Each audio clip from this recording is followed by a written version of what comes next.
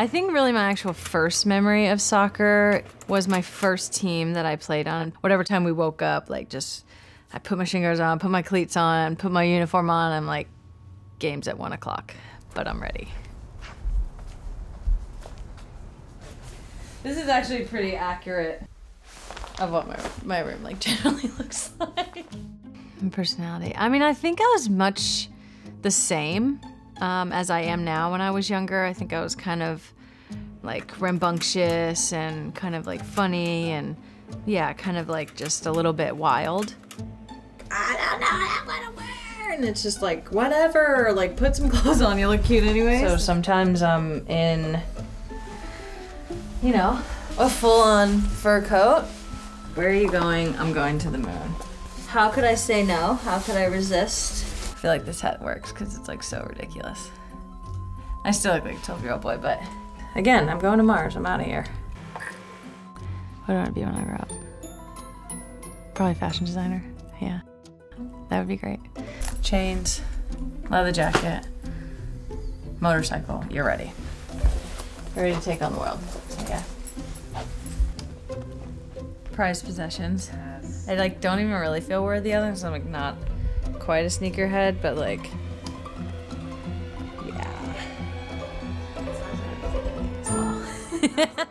They're like 6.5. Yeah, basically.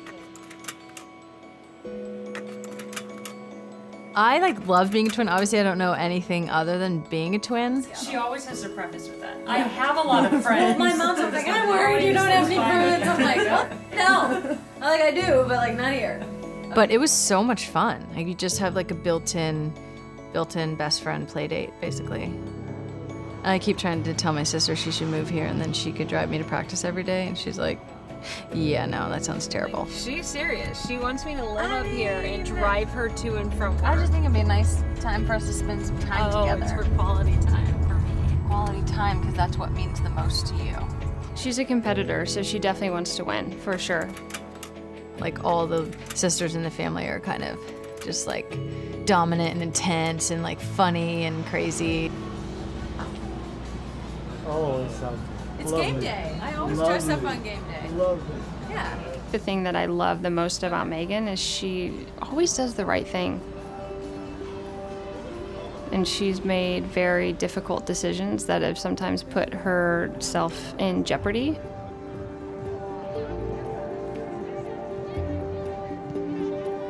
I think that the kneeling had some like major ramifications that no one really talks about. That was also like right around the time soon I started dating, so that was like thank God for her, because she was just like such a rock and just had like so much great advice and just was so steady for me. It's so funny, my mom, she like knew of her just because she's sort of household name, but then she Googled her and she's kind of like, oh, okay, well, you're a lot less impressive now. I'm like, thanks, Mom. This is the first time where she's really the go-to person.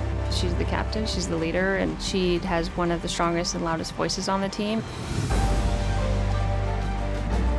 She's definitely feeling some pressure for that too, but it's all good. I mean, she loves the main stage. That's one thing about Meg.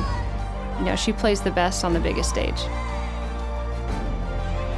Morgan with a flip on Rapinoe in behind here, and can score, and does score. It's Megan Rapinoe again, the old favourite.